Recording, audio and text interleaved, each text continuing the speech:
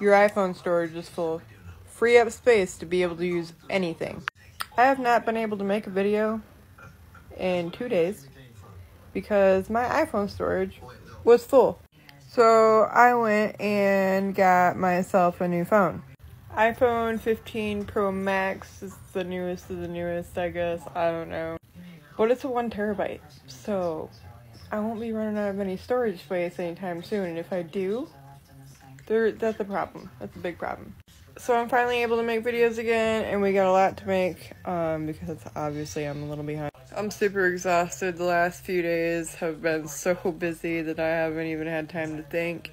Between cleaning the house, rearranging, Dollar General clearance event, driving, going tanning, get my nails done, and they look terrible. They look absolutely terrible.